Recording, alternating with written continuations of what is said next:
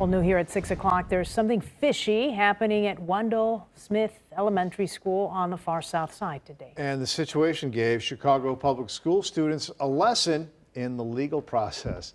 And WGN's Mike Lowe has the story. A school of fish stays together, but at this school, this fish is driving the principal and his students apart. So my client... That brings us to Wendell Smith Elementary School's official mock trial over what you might call a class action. Plan to do any witnesses. This is the case of Principal Teran Crockett. I stand before you as the proud custodial parent of Pepper. Versus Good to know, Mr. Crockett. the second graders. Did you ever have any doubts or concerns about Pepper's care?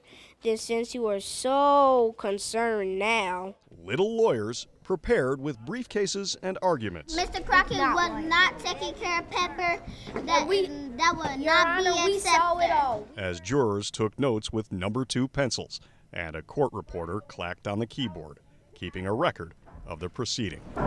This dispute centers on Pepper the goldfish, who had lived in her bowl in Miss Jackson's second grade classroom, number 109, from March until June. But when school let out for the summer, And that's all I wanted. I just wanted to take care of Pepper. Pepper was left living in a fishbowl, only with nobody watching. Hey, buddy. Hey, you. Principal Crockett claimed he came to the rescue, bringing Pepper to his office for the summer, where he fed the fish, cleaned the tank, and became Pepper's pal. And Pepper became his Pepper was forgotten about. teacher's pet. So Pepper's mine. But when students came back to school this month, they were salty about Pepper's new home and demanded the return of the fish. You sound like someone using poor Pepper for payback. When Principal Crockett refused, they took him to court. Yes, I also see the people that abandoned Pepper too. It'll be Miss Jackson and Miss Whitman. Your Honor, I object.